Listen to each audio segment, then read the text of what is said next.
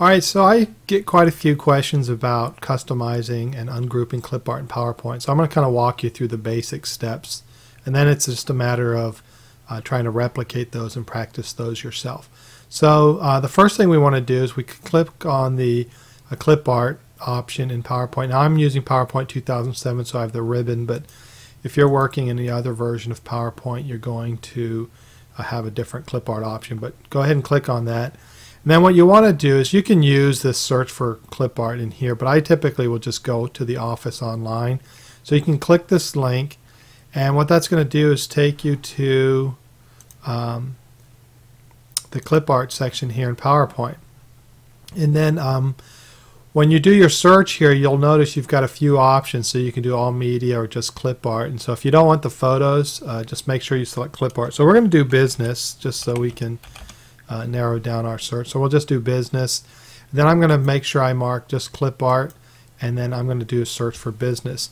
Now what I like to do when I'm looking for clip art that I can customize is I want to find clip art that's part of the same style. So like let's say these people right here, I kind of like this clip art style, so I'm going to click on it, and when I click on it you'll notice it's going to give me the properties for the clip art. And one of the things you'll see is that this has a style. Now not all clip art has styles. Some of them, even though they look the same, they're not associated in the same style group, so you won't have this option available to you. But in this case we see that style 1280 is available, or there's a style 1280. So let's go ahead and click on that. And what that does is now it opens up all the clip art of the same style.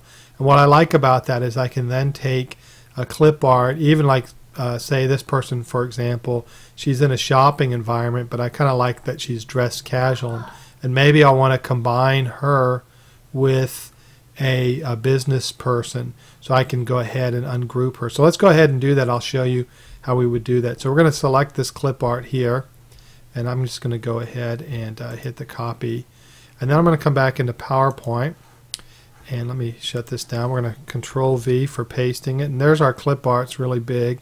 So let's go ahead and scale it down. For some reason it got all scrunched up. So what we're going to do is just, we'll unscrunch it here. I don't know why it got scrunched up, but let's go ahead and take this. We're going to scale it down because it doesn't matter. And let's zoom in here. So we've got our clip art. She still looks a little scrunchy.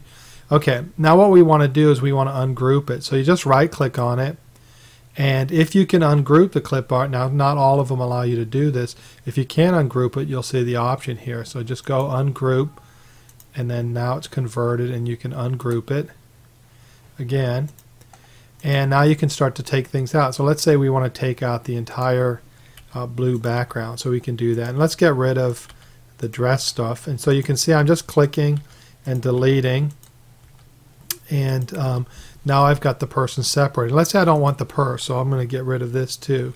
So I can click on that, and you can see I think that's her purse strap. No, that's part of her hair. So you can see now I've got this clip art, and I can use the clip art any way I want to. I could even, if I wanted to, we'll just exaggerate it here, but I could rotate her arms down. Now obviously I'd have to fix this other arm, but you get the idea. So you can work with the clip art that way. You can recolor things, so if you want to you can recolor the hair. So you recolor the shirt and just click on an object. Let's fill it with light blue. So you can see I can recolor it, and then I would just click on the parts that also need to be recolored. And one of the things is don't be afraid to use the paint formatter, where you would just click on something here and then use the format painter, and then you can copy the attributes of one object and apply it to the other. So that's good if you're going to change skin tone and you have multiple things you have to click on. So that's basically it. Once you're done, just go ahead and group it together, and then you can apply different effects. So let's say we're going to do a drop shadow. Now I can see there's an extra clip art piece, so I'm going to remove that. And we've got that, and I can keep it the way it is now, or I can right click and save it as a picture, and then I have it as an image file rather than a clip art image.